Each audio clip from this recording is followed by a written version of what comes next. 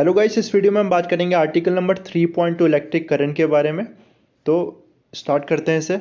Imagine a small area held normal to the direction of flow of charges.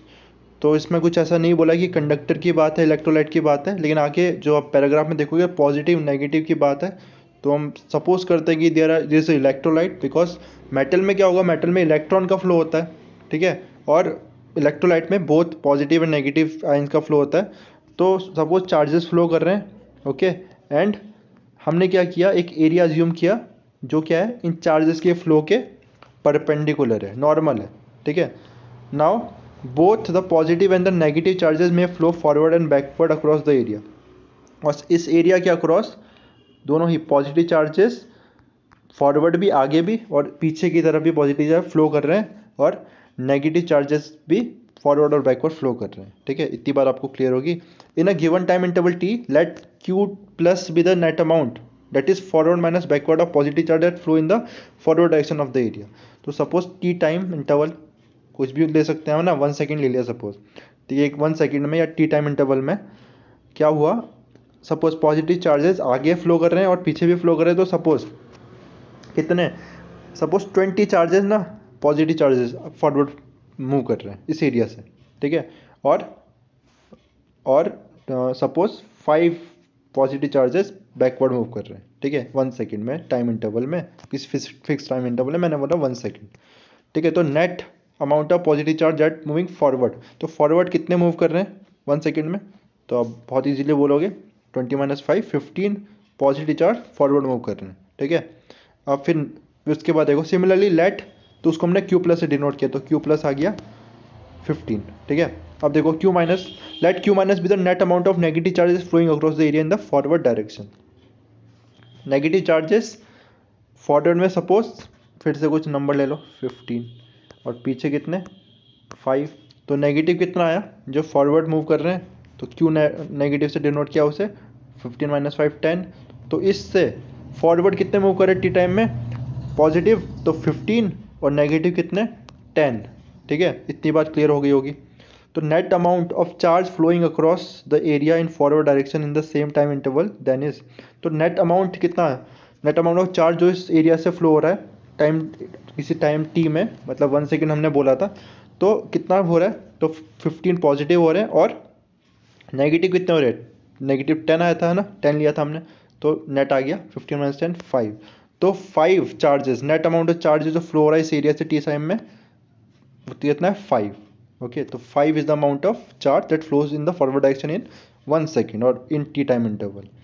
This is proportional to T for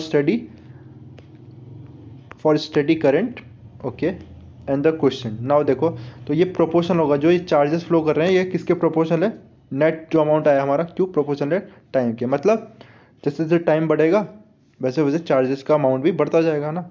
और इसके बाद और question जो charge है, study charge की बात की है, चार्ज अपॉन टाइम, इसका जो क्वेश्चन हमने लिया, रेशियो लिया, ये इसको ही हम क्या बोलते हैं, इसको हम डिफाइन करते हैं इलेक्ट्रिक करंट। तो चार्ज पर यूनिट टाइम, ठीक है, चार्ज पर यूनिट टाइम या charge flowing across the conductor in a unit time, ठीक है, इसको ही हम करंट बोलते हैं। तो ये डिफाइन हो गया करंट, यहाँ से आई से ड्रोन करते करंट को। तो इस define as the current across the area in the forward direction, ठीक है। तो एक एरिया से कितना चार्ज, नेट चार्ज मतलब positive minus negative charge flow कर रहा है एक एरिया से इन किसी टाइम इंटरवल में। If it turns out to be negative number it implies the current backward है। सपोज वो नेगेटिव आ जाता अगर, है ना, नेगेटिव आ जाता वो नंबर जो हमने लिया था, तो उस केस में बोलेंगे हम कि बैकवर्ड जा रहा है चार्ज, है ना, करंट बैकवर्ड फ्लो कर रहा है, ओके। इस केस में फॉरवर्ड आया था क्योंकि पॉजिटिव आया, okay. Now current are not always steady and hence more generally we define the current as follows, ठीक है। अब जरूरी नहीं कि हर बार नहीं होगा कि करंट स्टेडी मतलब एक जैसा ना, एक अमाउंट उसका स्टेडी का आप हिंदी में मतलब देखोगे तो क्या होगा कि एक जो उसका रेट है वो कांस्टेंट है, ऐसा नहीं होगा इसका।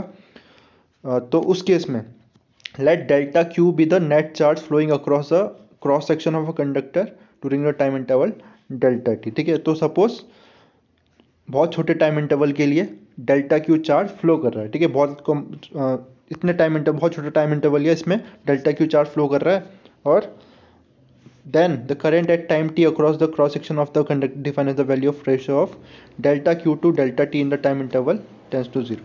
ठीक है, तो किसी, जैसे आप हम डिफ्रेंशिएशन करते हैं, किसी इंस्टेंट पे निकाले जब हम करंट, क्या होगा, किसी इंस्टेंटेनियस करंट निकालते हैं, इंस्टेंटेनियस स्पीड निकालते हैं, तो क्या करते हैं, बहुत छोटा टाइम इंटरवल लेते हैं, तो delta T tense to zero, है ना। ये आपने डिफरेंशिएशन में पढ़ा है 11 क्लास में। तो आपने देखो किसी टाइम इंस्टेंटेनियस करंट कैसे निकल जाएगा, जो ये स्मॉल टाइम इंटरवल को हम क्या ले लेंगे, टेंस टू जीरो। ठीक है, तो उसमें कितना चार्ज फ्लो कर रहा है, कितना अमाउंट ऑफ चार्ज फ्लो कर रहा है उस छोटे टाइम इंटरवल में, वो हो जाएगा हमारा instantaneous current. Okay, now in ऐसा units the unit of current is ampere. ठीक है, तो करंट की यूनिट क्या है, एम्पियर है। और एम्पियर को डिफाइन कैसे करेंगे, N ampere defined through magnetic effects of current that will study in the following chapter. तो जब मैग्नेटिक चैप्टर इफेक्ट्स वाला चैप्टर आप पढ़ोगे तब आप देखोगे इसको, एम्पियर को वहाँ से डिफाइन किया है। मैं आपको बता देता हूँ फिर भी। तो सपोज दो वायर्स है जिसमें करंट फ्लो कर रहा है। ठीक है, सेम डायरेक्शन में, दोनों केस पॉसिबल है, सेम डायरेक्शन और अपोजिट डायरेक्शन। सेम डायरेक्शन में ये रिपल्शन आएगा इसमें फोर्स, ठीक है, और अपोजिट डायरेक्शन है तो अट्रैक्शन आएगा।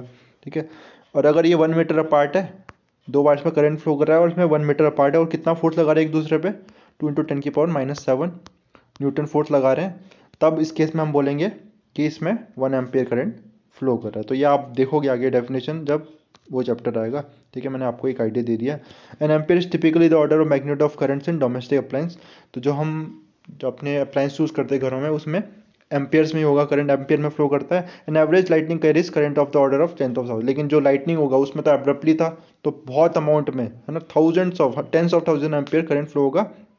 And at the other extreme current in our nerves is micrometer. लेकिन जो हमारी नर्व्स में भी करंट है ना, आपको पता है, और इसमें जो करंट होगा वो बहुत कम अमाउंट में, माइक्रो एम्पियर्स में। ओके, तो नेक्स्ट वीडियो में हम बात करेंगे इलेक्ट्रिक करंट इन कंडक्टर के बारे में।